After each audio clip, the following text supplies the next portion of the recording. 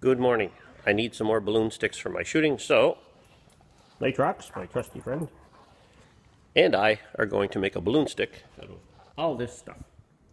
Now, what we use is, we use a half-inch PVC pipe and valve stems from the auto supply. I bought a box of them. It's a lot cheaper to buy the box. If you buy them in packages, they cost about $1 each. In a box, you'll get 50 for like $10, so it's a much cheaper deal. Then I also use this little fitting here and one of these, and these are readily available. I bought these at Lowe's. This one here is it's a reducing bushing, it's called, and this one is just a simple coupler and some PVC cement. So there's a few little tricks you need to know to do this. Just give me a moment here. Get my camera stand. There we go. So these will not fit inside of here until you cut them. So this is essential. You need one of these pipe cutting tools, and I just use this to cut the rubber piece off, and it pops right off. Once you pop that off, you put a little bit of glue in here.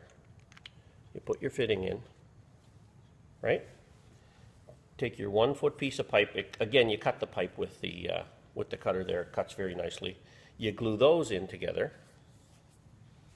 And the last thing you glue in is the bushing fitting. This is where the balloon goes.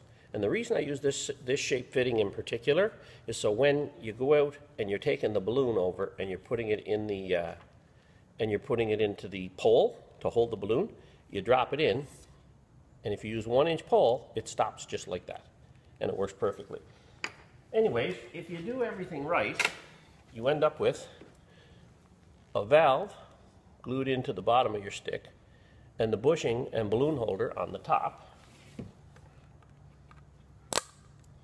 And it's pretty ingenious when you do it, because you just blow it up, you hook it up to a regular fitting, you blow it up, and when you take it off, the little valve here holds the air in the balloon.